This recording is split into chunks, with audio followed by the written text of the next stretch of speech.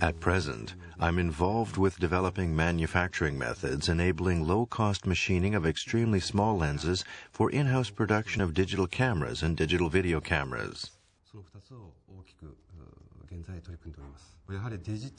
Entering the digital domain, the toughest thing about switching from analog used until now to digital is that TVs have higher resolutions, have become more refined, and also have become bigger.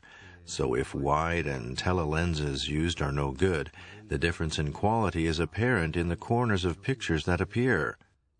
Images that looked okay in the past now look no good, and we are now really struggling with the precision of each lens, as well as assembly and safety assurance.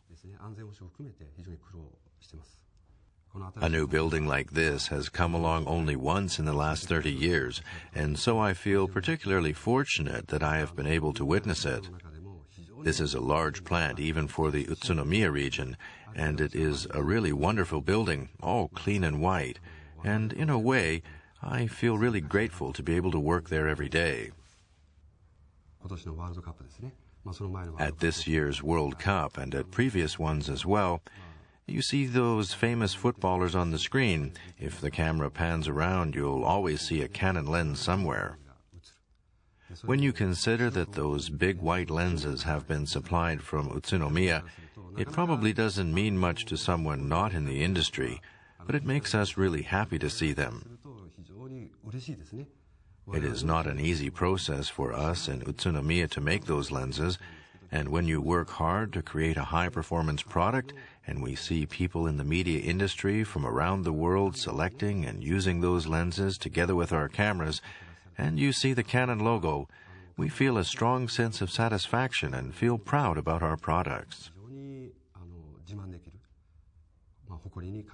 This might seem a little small to be called a dream, but my dream is to earn the respect of those around me at work and to become a production engineer that other people rely on.